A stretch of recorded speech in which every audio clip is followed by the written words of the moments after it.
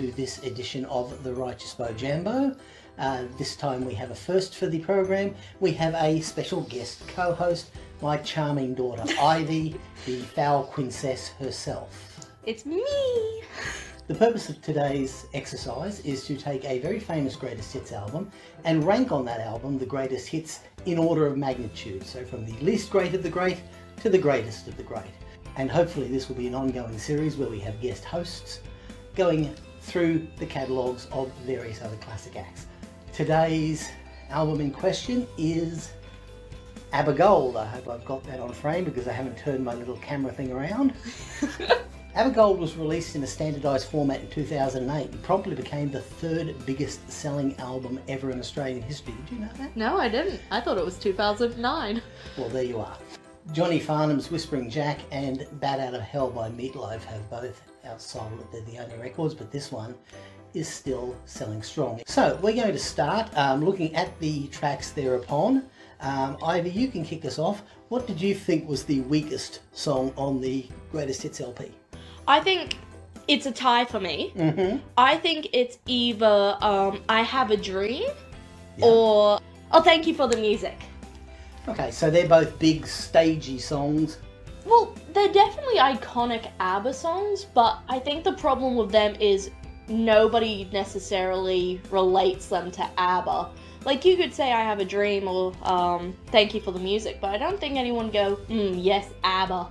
Yeah, I think Benny and Bjorn are really showing their long-term ambition to become legitimate theatre writers with those sort of stagey, show-tuning type songs. I also think it's just too many ballads for one album. I mean, you've got I Have a Dream, Winner Takes It All, Thank You for the Music. I think it's just too much.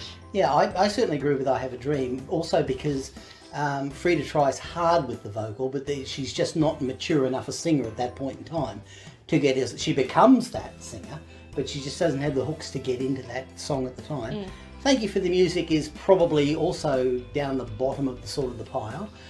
It has that anthemic quality to it. So I had I Have a Dream at number 19, and Thank You for the Music was number 16 or so. Oh, okay. Yep. My number 18 was Chiquitita. Oh, yeah. Classic misstep. You've got a slamming superpower disco album in Voulez-Vous ready to come out. So what are you going to put out as your lead single for it? I know, we had a big hit with Fernando. Let's write it again, pep it up a bit. Let's do another long, sad song. Yeah, that doesn't make any sense. It's essentially just an upbeat Fernando, isn't it? We'll come to Fernando in good time. Where do you have? I mean, we've gone to Thank You for the Music. So what are you putting at number 17? I'd probably put I Have a Dream there. Then I agree with you on Chiquitita. Then I would probably put The Winner Takes It All. I'm not a fan of it on the ABBA soundtrack. See, I think another problem with ABBA, especially for my generation, is trying to put ABBA and Mamma Mia, the movie, try to separate them. Because when I think The Winner Takes It All I can think is Meryl Streep belting it on that cliffside. Yeah. And I'm just like, this isn't Meryl Streep. Who is this? It's an interesting song. Bjorn took 15 minutes to write that. He was dropped down drunk when he wrote it. And they asked, was it about your divorce? He said, no, it wasn't about our divorce. There were no winners in our divorce. Oh. So that was sweet. And it was also Agnetha's favourite ABBA song, The Winner Takes It All. I put Money, Money, Money down the bottom of the No! Yes! No! Yes! No! I'll tell you why. I'll give you two good reasons. One, it knocked Brian Ferry off number 1. And 2, the song before it was Dancing Queen. Oh, yeah. Very, very difficult song to follow up. But it was 6 weeks at number 1, so I'm not going to argue with the people. The problem with this album was, except for, those 3 songs, I Have a Dream, Winner Takes It All, and Thank You for the Music. The problem was it was such a good greatest hits album. Like, yes, all of these are their hits, and then in their 2014 revitalized greatest hit albums, the anniversary edition, it included even more. So it was like, Interesting. Russia paid them in oil because there was an embargo on the rubles. How do you have this knowledge just floating around in your head? I have much more knowledge. Wow. I'm going to put Fernando down the bottom. Yeah. I think it's a dull, tedious song that doesn't make any sense. About the war. But they're on the wrong side of the war. They're not fighting for liberty. They're fighting for a vicious dictator who's invading an independent Republic of Texas. Not Texas. Yeah, he messes with Texas. It was the longest running #1 of the physical era on our local charts. It was 14 weeks at #1. What else we got down there, Ivy? I'm not sure, because they were all so good. I would say probably Knowing Me, Knowing You. I remember growing up when I had like all the ABBA songs on my iPod, I would always skip that one. I never really vibed to it. It was their first real grown-up song. Yeah. Because it sort of followed Mamma Mia and SOS, and then we had Knowing Me, Knowing You. Yeah, and it's like the second song or something on this album, and it's like you have this great upbeat first starter, and then it's just, oh, breakup, sad. Yes, yeah. I have a rather higher opinion of it that we'll discuss as we go through. I had to leave Lay Your Love On Me down. Lay All Your Love On Me down. Yeah, because technically it wasn't a hit. It was never released in Australia. Well, that was rude. Yeah, it was a big hit in England. It was a big hit in Ireland. But honestly, if you're going to put Australian songs on there, that goes off and Ring Ring goes on, because Ring Ring was a top 10 hit, and it was the song that proved they weren't a one-shot deal after Waterloo. Oh, yeah. So historically it's very important for them too, and it's a bloody fantastic song. Oh, yeah? But, and from here on though down, it's just a cavalcade of different shades of excellent. Yeah. I think all these songs are excellent in their own way. So which one is slightly less excellent than all the rest? I'd probably say Waterloo. Waterloo, really? Yeah, I don't know, when you've got, say, like, you know, money, money, money, I think quite highly of that, despite not being a capitalist. Why won't communists drink decaffeinated tea? Why? Because proper tea is theft. Stop. We're serious. Yes. Only 25% of this blog is my extreme right-wing opinions. The rest is all music and men's fashion. I'll put Super Trooper as the beginning of it. Yeah. It's a very interesting record because it's slightly new wave. It's a little bit of old school ABBA. It's a little bit of fun, but it's just got that new wavy edge to it, which show that not only do they know how to write superb songs, and this will be increasingly demonstrated as we go along, they also knew how to make superb records. All right. Now, I would rank Super Trooper just above Waterloo. I think it's a fun song, especially when you go super ba, trooper ba. next I'd have Take a Chance on Me. I love that one. Yeah, but it's another one where you're getting a little bit new wavy there. Yeah. It's the Human League on Happy Pills. That's where I would probably place Lay All Your Love on Me. Mm-hmm. Lay All Your Love on Me is getting as close as they got to pure disco music. Yeah. Everything else had a bit of a rock edge, but that was as close as you'd get to real stomping disco music. So where are we next? I would probably say One of Us. So you have the Mamma Mia universe, you have the ABBA universe, and then you have the Cher universe with her album Dancing Queen. The original One of Us, I like the poppy, sort of tropical, but I also like Cher's ballad. That's off their last album, The Visitors, which is a really underrated album. Its chief strength is there are parts of it where you can't actually tell it's ABBA. It's right across into the European new wave, but they still have this classic ability to write the heartbreak ballads and give them to Agnetha and say, sing your heart out, babe. And she does that really well on this. I like One of Us, and it's probably in the top 10 as we go here. But at this point I'd have Voulez-Vous there. Oh yeah? It's as close as they come to getting that disco and maybe with the exception of Gimme Gimme Gimme, that disco and rock Donna Summery mix going together, because you can't just say, oh, it's a disco song. You can't say it's a rock song, but it's rockier than it is a disco song. Yep. And it just slams when they come into that chorus. Oh yeah. It's just got real womp to it. You just gotta, gotta boogie, break it down. I've been to the beat 2 times. No ABBA have played. Good God. Yeah. We're still in those up tempo pumpy slammers. And we come to the elephant in the room. That album is Does Your Mother Know? Probably not a song for the U2 generation, the Me Too generation, I should say. Yeah. But it's still a slamming song. I would kind of disagree with that, because I think for its time, that was the only song, especially sung by a male, Yep. that was saying, no, I'm not going to date underage girls. I agree with that. He's trying to let her down easily. Sorry. He's just saying, you know, you're a kid, I know, you're going to be a bit, boo boy, gimme. Yep. Gimme a man after midnight, if you will. Yeah. But he's just saying, you're a kid. Does your mom even know you're here? Here are the boundaries. We're going to step down to the boundary. And he does it to a damn good song. What number are we on? I would probably start placing Money here. Up there, yep. Yeah, I just think it's a slamming good song. It just makes you feel like you're that girl. You own everything and it should be handed to you. I'm getting into sort of the big ballads here. So you've got things like The Name of the Game. Oh, yes.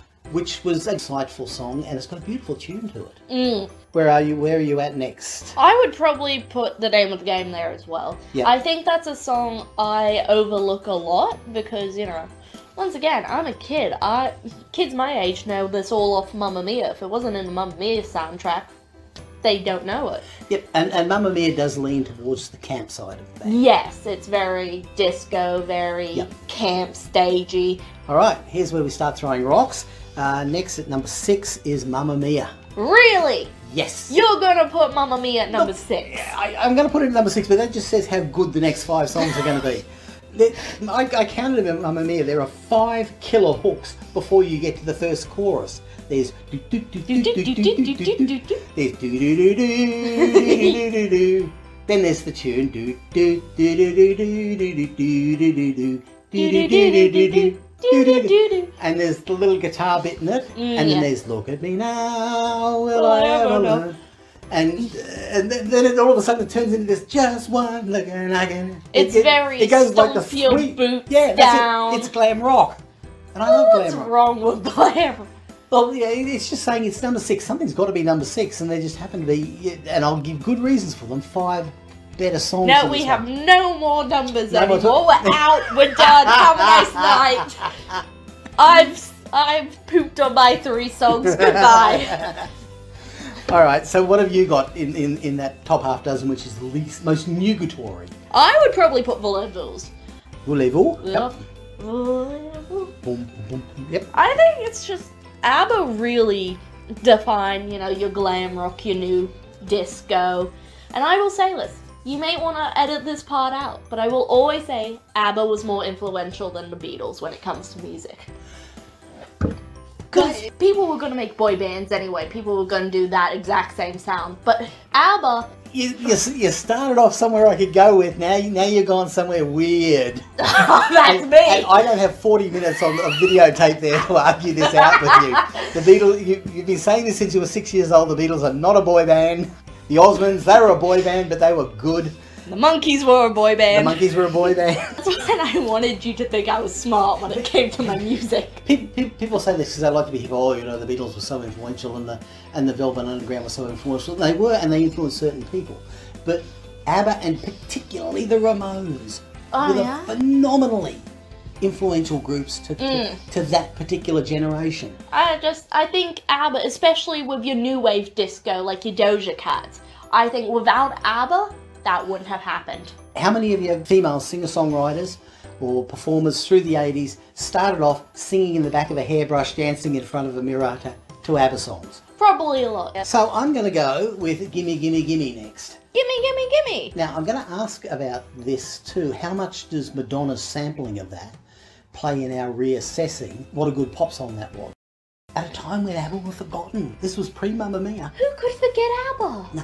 ABBA went through this massive cultural cringe almost immediately. After they came to Australia in 1978 and basically demolished the place, you can see their records just go straight off the charts, sliding off the charts. That's not nice. Before that, they'd had 7 #1 hits in a year. Yeah. And it slid off. And it was Toni Collette and Rachel Griffiths in Muriel's Wedding dancing to Waterloo. Yes. That broke the cultural cringe, and all of a sudden ABBA were back in Australia. And Madonna picked up on that with her sampling and work on that because she's interested in dance music, and this was great dance music. What did she sample? The strings at the beginning of Gimme Gimme Gimme on Hung Up. Oh wow! See, they are touched by the hand of Madonna. All right, so what are you looking at around your top 5 area? Have I put Does Your Mother Know yet? One is a top 10er. Yeah, it's definitely one. I would probably put SOS next. The SOS is a terrific song. A song good enough to be adapted as weird, scary trip-hop by Portishead, but it was also the song that the Sex Pistols ripped off to write Pretty Vacant. Really? Yep. So that's... Pay up, Sex Pistols. Let's go. Yep, they ripped off the riff to write Pretty Vacant. It's a terrific song. I've got it a little bit higher than that, and we'll come to that. But like just the chorus, just sometimes you just feel like screaming that out. And it's that slight little bit of pickup of pace in the chorus as well. And even the intro of the do do do do do do do do do do, and you think it's just gonna be this long sad ballad, and then the chorus hits, and you're like, I'm going to cross you here. I'm going to put Knowing Me, Knowing You next. okay. In fact, I will go out on not quite as long a limb as you went out on and say there are really, when it all boils down to it, only 2 ABBA songs you need to know, and one of them is Knowing Me, Knowing You. Is the other one Mamma Mia? No. I will say I did like Me, Knowing You a lot better when I re-listened to it as an adult. Yeah, it's so different to the Mamma Mias and the SOSs that had come out before it. And there's just something so funny about them just going, this time I swear, this time we're really through. We're through. Yeah. It's also probably Frida's best vocal with ABBA is Knowing Me, Knowing You. All right, where are we at next? You've already bumped Waterloo out of the list, so yeah. What would really Give Me a Man After Midnight? Yeah, yep. I just love that song. Put it on at a party, you'll fill the floor. Oh, absolutely. I think it's one of that songs where even if you've never heard of it or you don't listen to it, you somehow know every word to this song, and you're there for a good time. Not necessarily a long time. You might be trampled by a few Doc Martens there, but then you're good. As long as there's sparkly Doc Martens. Oh, absolutely. Yep. All right, so again, crossing you, I'm going to put Waterloo up the top simply because it is an infectious, fun top 40 record, and the purpose of top 40 radio is infectious, fun records to stick in your head. It was just one of those songs that you waited to come onto the radio the next time. You know, you gave Fernando a bit of smack for not being historically accurate. Is Waterloo historically accurate? Well, no, because when Napoleon didn't surrender at Waterloo, he ran away. He surrendered later on. and no one was listening to him by the point that he ran away from Waterloo. Don't listen to ABBA if you want to learn history. No. Although one of Napoleon's marshals, Bernadotte, of course, became King of Sweden. Good for him. So the current Swedish royal family is actually descended from one of Napoleon's marshals. What about The Winner Takes It All? Did you? I think you... I put that lower with I Have a Dream. Like, it's a nice ballad. Yep. I've listened to like 4 songs already. It's like, woo, woo, party. And now I'm sad. I guess the main reason I like it is that it's the best vocal they ever put on an ABBA record. It's Agnetha really, as painful as it was, brings that song to life, and the song actually means something to her, even with Bjorn's kind sentiments. So I'll go straight to number 2, which is SOS. Really? I think we've discussed that. I think that's a terrific record. Interesting, 1 week at number 1 in Australia. How rude. It was 6 weeks at number 2 waiting for Mamma Mia to finish up its 10 weeks at number 1. My number 2 would be Mamma Mia. Yep. I think it's a solid song. Everybody knows Mamma Mia. Everybody knows that. Even Mario knows it. Mamma Mia.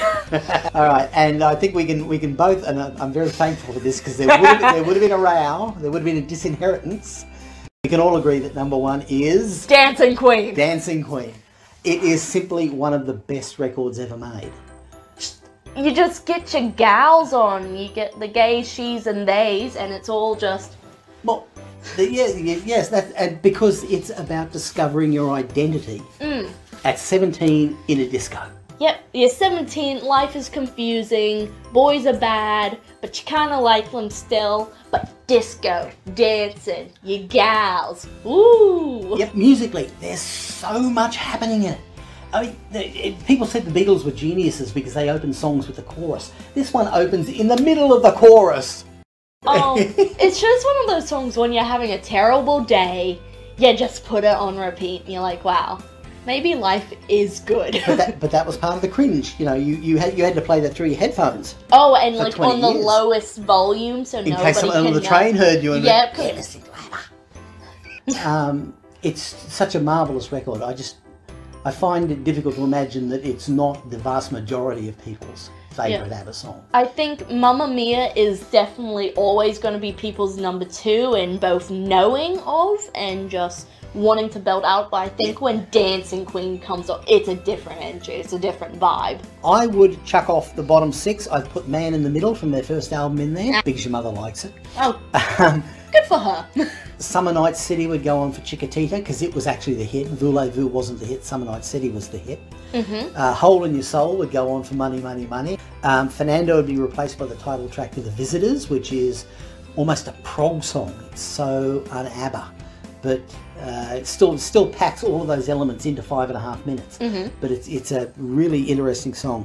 The Day Before You Came has to be on there. That's another wonderful ballad from that last album, The Visitors. And of course, Lay All Your Love on Me, Au revoir, Ring Ring, Hello. When I looked at this track, I thought, yep, all definitely ABBA hits. But I was shocked that one song was not a hit. Shocked to my very core. Did you question your values of your life? Yes, I did. That's why she's a communist, folks. Yes. Thanks, Carl. I was shocked and disgusted. I nearly called up the record label myself and said, what the heck, guys? Well, they're for Polydor. They're German bureaucrats. They don't know anything about music. What's the song? Honey, Honey. Why is Honey, Honey not on here?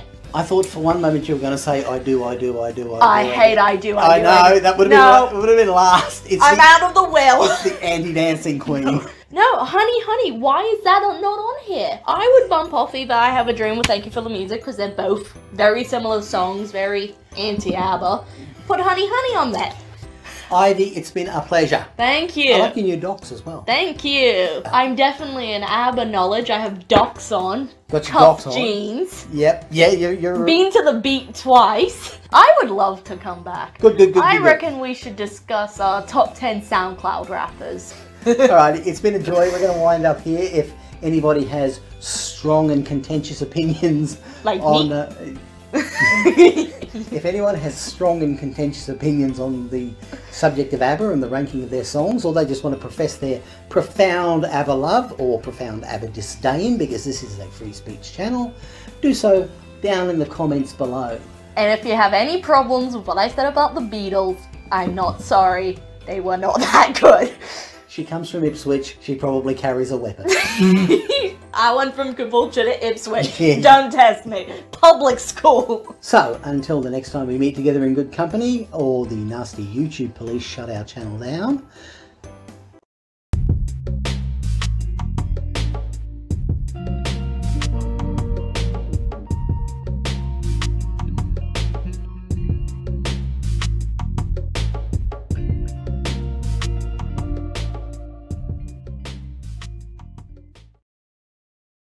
So, until the next time. I've said this 75 times.